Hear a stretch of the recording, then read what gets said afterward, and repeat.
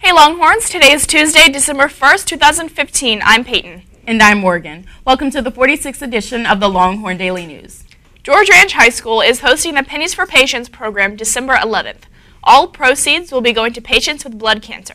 Let's reach our goal of $5,000. George Ranch High School is donating socks to the less fortunate for the winter. Help out and donate any kind of socks that are unused by December 11th. All donations go to the front office.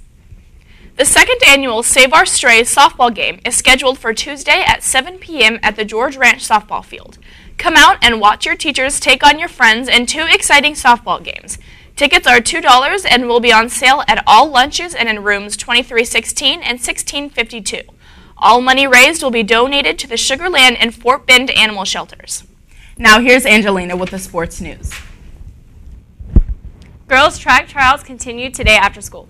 The boys JV golf team won the Austin High School JV tournament held Monday at Pecan Grove Country Club by 15 shots over second place Katie Taylor and 26 shots over third place Ridge Point.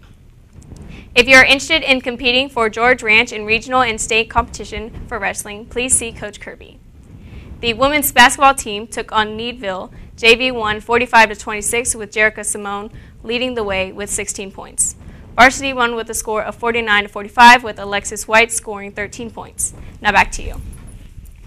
Thanks, Angelina. And here are the students who are celebrating their birthday today.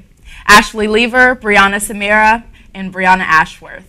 Dennis Rivera, Joshua Moore, Muhammad Iqbal, and Xavier Parnell.